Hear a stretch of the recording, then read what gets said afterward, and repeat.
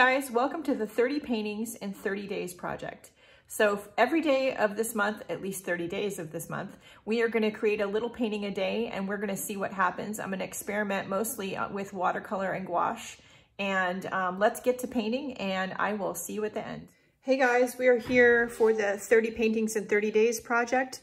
We are going to do study painting number 18. We are still working on skyscapes. So let's get started, shall we? Alrighty, we're gonna get out our 1/2 inch flat brush as per usual. And I am going to, I'm looking at this page of photos here that all have like bright sun coming through the sky, which I wanna do something inspired by that. This is gonna be challenging because I think I wanna try practicing something I'm not very good at, which is leaving white space. I kind of suck at that. I need to stand my books up first. There we go. Okay, so I suck at that, but this is probably good practice, right? So we're going to just use sort of the colors that are on the palette here. I'm going to add a little bit more blue, cerulean blue.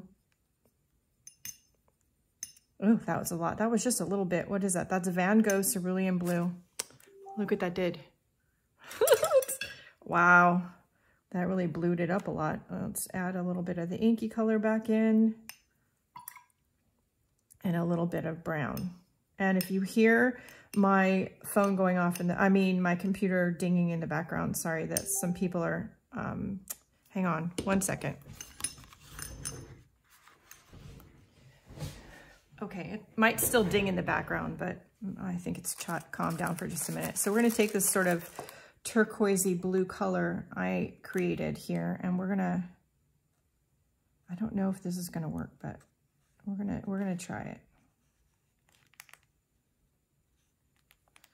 I'm gonna put a little bit on, and I'm gonna get my brush wet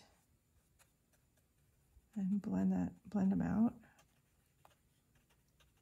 I'm probably going to need to go back with the whiteout pen, more than likely, because y'all know I kind of suck at leaving white space, so.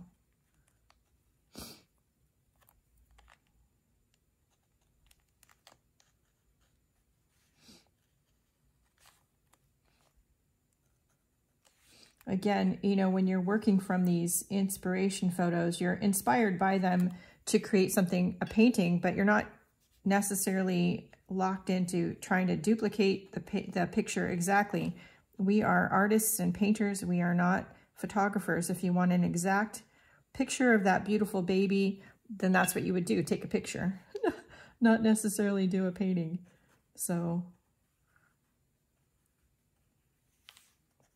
I just kind of like the starbursty look of this sun setting. And I don't know if I'm going to be able to do it justice or not, or create something interesting from it, but we'll see. We're going to find out. So far, it's not looking too bad. You could really do this with any color. I am, of course, inspired by the actual sort of blues that are on the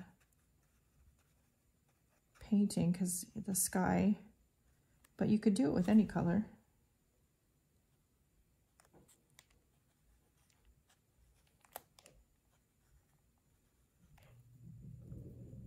And so we're going to just do this, and we're going to add our color here and add some water. And then we're going to go around the edge here with the same color.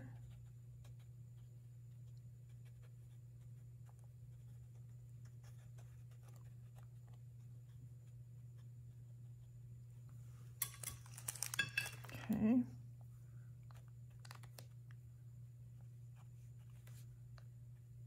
You'll notice I haven't done what I usually do. I have not grabbed the heat tool to dry anything. I know, right? That's shocking. I'm having fun with this single color, playing with pigment, creating the shape or a suggestion of the shape I see in the inspiration photos. Sometimes it's not about anything more complicated than that. Seeing where the paint is gonna go playing with the water. And you know what? I like that just the way it is. Let's pull the tape.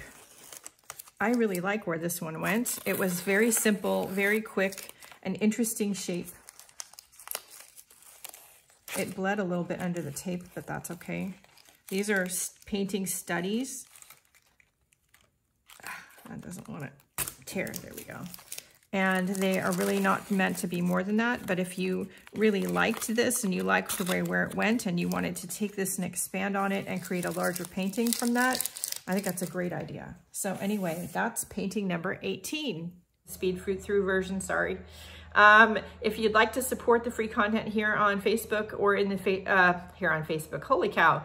If you'd like to support the free content here on YouTube or over in the Facebook art groups, I certainly would appreciate that. You can, of course, join Patreon. We do have YouTube membership here for a small fee. And also I have an Etsy shop and I have PayPal tip jar and all that stuff. So check out the video description. Relevant links will also be down there. And yeah, don't forget the most important things. Stay healthy, stay safe, stay creative, and go out and do something nice for yourself because you deserve it. Do share your work with me. I would love to see what you're doing. That's it for now. See you later. Bye, guys.